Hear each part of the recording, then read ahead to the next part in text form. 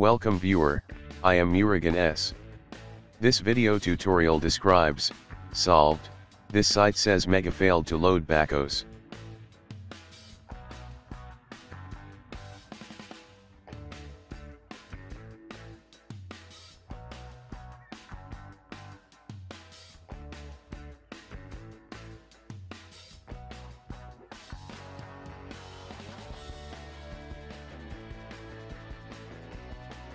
Type Control Panel in Windows search bar.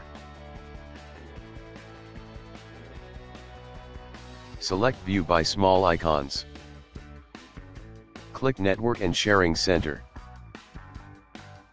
Open Connected Network. Click Properties. Internet Protocol version 4. Click Properties.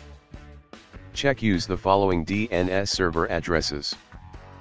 1.1.1.1 1.0.0.1. Click OK.